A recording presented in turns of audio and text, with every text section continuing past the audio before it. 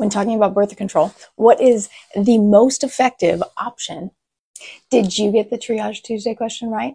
Dr. Alex Sherling here. I'm a board-certified OBGYN, and I'm here to answer the question, give you a little bit of wisdom here on Wednesday. Yesterday, our Triage Tuesday question was a 27-year-old G3P3 woman, so she's had 3 babies before, presents and wants the most effective contraceptive option.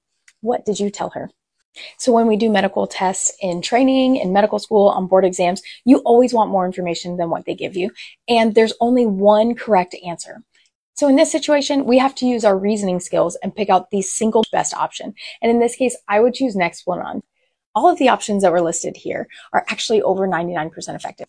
And any one of these could be a great choice for this patient.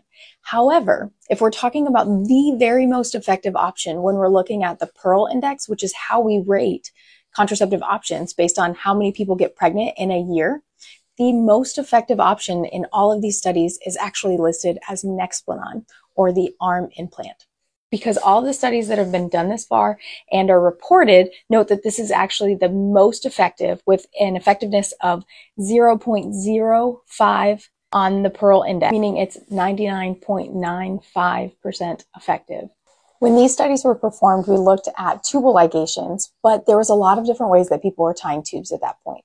There was the Pomeroy method, the silicone band, the Filshie clips. Sometimes we even just used bipolar on the fallopian tubes to burn these areas.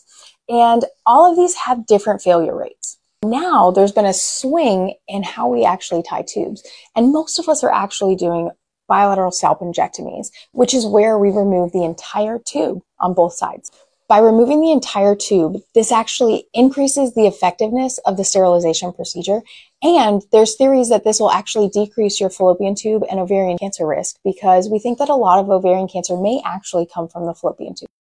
So again, a little bit of a trick question, because yes, bilateral salpingectomies are likely better because there's only a few cases that have ever been noted to happen after a complete bilateral salpingectomy. However, this number isn't reflected yet in the data. When we look at sterilization as a whole, it's actually a little bit less effective than Nexplanon. Thanks for tuning in for Wisdom Wednesday. I hope you learned something today.